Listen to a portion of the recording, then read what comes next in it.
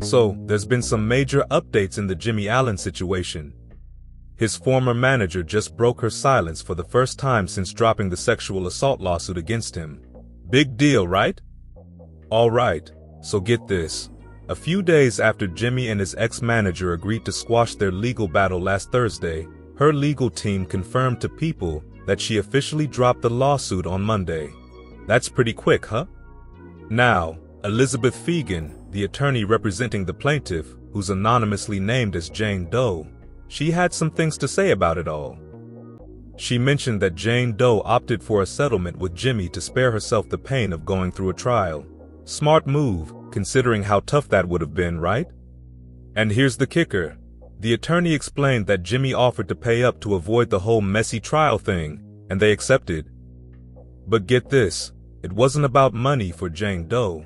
Nah, it was about holding Jimmie accountable. They wanted justice, plain and simple. Now, despite reaching this settlement, Fegan made it crystal clear that Jane Doe isn't backing down from her claims. She stands by her accusations that Jimmie assaulted her while she was incapacitated. Serious stuff.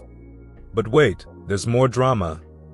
Fegan mentioned something about confidentiality, which Jimmie supposedly breached by suggesting Jane Doe retracted her claims. She shut that down real quick, clarifying that Jane Doe's accusations still stand. And get this, folks, Jimmie's not off the hook just yet. There's another case against him on the horizon, and Jane Doe's still going after others involved too. Now, Jimmie himself chimed in, saying these past months have been brutal because of what he calls false allegations. He's got plans to address it all soon, promising to speak up within the week. Can't wait to hear what he's got to say, right? Now, let's rewind a bit. This lawsuit, filed back in May 2023, detailed some serious accusations against Jimmie. Jane Doe claimed he assaulted her during work trips and even recorded their intimate moments without her consent. Heavy stuff. And get this, she even accused his management team of turning a blind eye to it all. Crazy, right? But Jimmie's been denying it all along, saying their relationship was consensual.